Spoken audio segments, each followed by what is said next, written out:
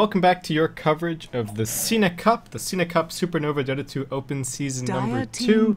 This is our final qualifier game. It's Titan versus For.Love, and I'm Basskip, here casting on behalf of Beyond the Summit. So a reminder of how the format works. We had 8 teams enter the qualifier portion of the competition just to knock out 4 of them. So that was, and the teams advancing so far out of this qualifier portion. Yesterday we had Tongfu and LGD-Int. Today we had Hearts get together, and this is going to be our final best of 3 for the qualifier portion of the competition, and our final best of 3 for today, Titan versus For.Love. The winner is going to advance to play DK in the first round of the upper bracket, which is effectively the entire competition. There is also a lower bracket once you get to the next round, so it becomes double elimination, and that means that you do have a little bit more safety. Here in the qualifier rounds, if you lose the best of 3, you are out. So let's get ourselves underway with the draft. Titan going to be getting rid of the Timbersaw and the Venomancer. For.Love, a little bit interesting, are going to be getting rid of the Viper very early on. And the Elder Titan choosing to first pick up the Alchemist. We do have a Clockwerk and a Visage making it through, so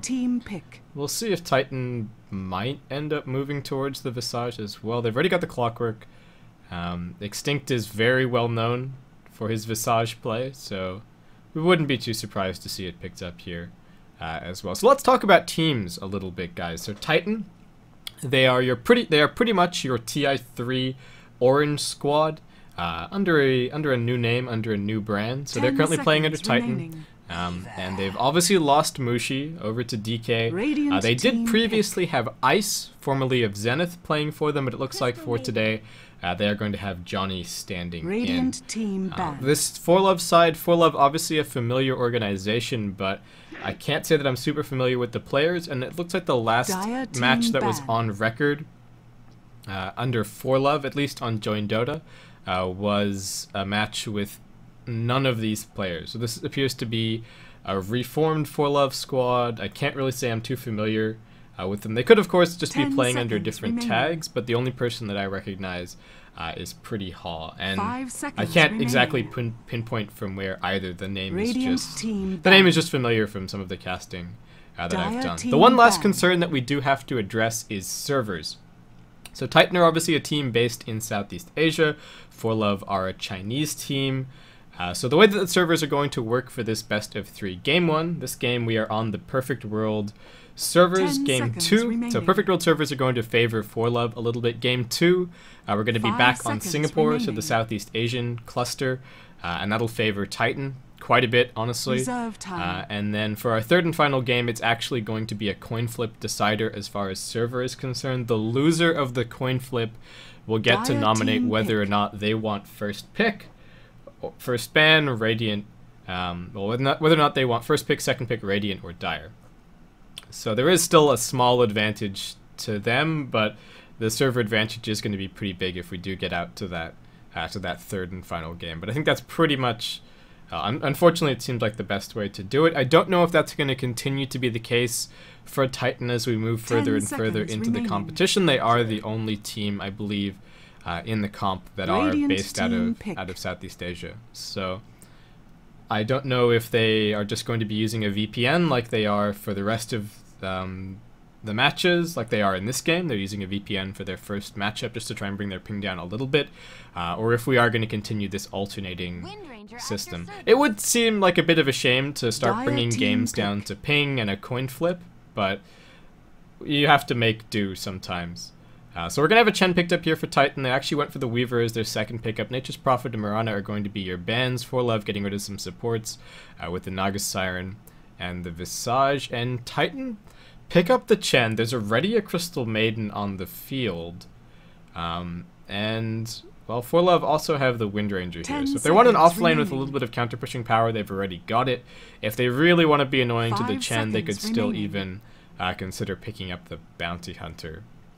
And we've seen just how great the bounty can be in locking at the Chen. Also really good against Weaver, worth having around. So could see that as a strong option here for For.Love. And Titan haven't done the usual prep work to pick up a Chen. We do sometimes see teams, you ban the Crystal Maiden, you ban the Bounty Hunter, and then maybe you have space to go for the Chen. Or you pick it up at a point where the enemy team can't wedge anti-Chen heroes into their lineup. So Titan actually just playing this pretty old school, going for the Weaver and the lifestealer, so it looks like just pretty solid duo lanes overall. Not 100% sure about the clockwerk though. It looks like maybe Weaver or lifestealer is going to be heading towards mid. Titan might have done their homework a little bit more than I have. They might have their suspicions about it being an alchemist mid or something similar. But For.Love, could also be a carry alchemist, of course, but they're just going to be picking up the storm here. Great pickup to have against the Weaver and the Nakes, assuming that he gets to his Orchid quickly. The early game for the Storm Spirit is going to be absolutely crucial here, and we'll see if Titan might be able to get their hands on a nice ganking partner for this Chen. Maybe something like a Rubik or a Shadow Demon would be able to put some good pressure down on the Storm. Reserve time. And I guess the one last thing to point out when I was talking about teams is that Titan, they don't have their fifth, which was normally... So after they lost Mushi, they picked up Ice, formerly of Zenith, but for this game they've got johhny standing in. I'm not sure if johhny... So johhny is actually from the Rattlesnake China squad, who didn't actually do too well in WPC Ace recently. But so it looks like he's going to be standing in. I'm not sure if he's still in China or if he's headed back, because I don't believe he is originally from China. He is originally from the Southeast Asian scene. So we'll check pings in a second, guys, once we get into the beginning of the game. And I guess all will be clear from there.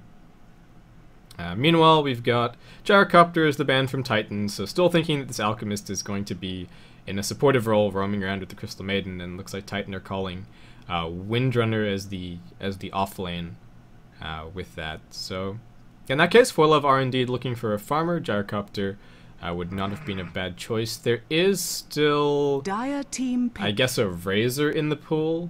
I mean, For.Love aren't the best equipped to deal with the lifestealer, so I think this is where it's nice that Titan picked up the lifestealer later in the draft, because For.Love already did a lot of the groundwork with their support, so that you don't have to deal with the Shadow Demon, you don't have to deal with the Naga, you don't have to deal with the Bane now that you've picked up the lifestealer, and I think it is fairly well positioned for Titan. They're not going to be able to get their hands on the Rubik to party up with that Chen and try and gank the Storm. And Titan finish things off with the Lich, so looking like it might be something like duo mid, lifestealer Lich, Weaver maybe heading towards top with a little bit of help from the Chen, and then Clockwerk as their off lane. So fairly greedy overall, but the Lich mid should be able to slow down the Storm Spirit a little bit. They don't have the best lineup for ganking him, but a smoked Chen, if either of the slows connect, either the Frost Nova or the Open Wounds, might be able to bring him down before level 6. The only problem is going to be post level 6,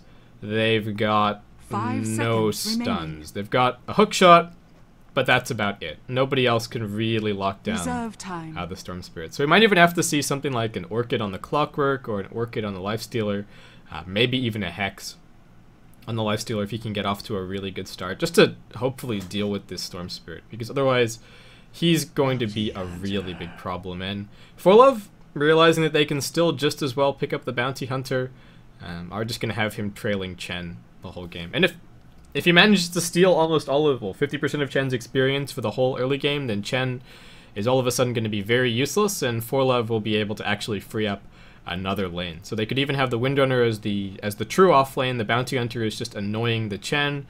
Alchemist can be pulling... Well, Alchemist, I guess, is farming on bottom lane. Crystal Maiden could be jungling / pulling, and then Storm is just heading mid. So, yeah, For.Love are going to be running the carry Alchemist, who isn't going to have the best time against the Nakes. He's not going to have the best time against the Frost Armor either, honestly, and not such a great time against the Clockwerk. 10 seconds remaining. Yeah, it is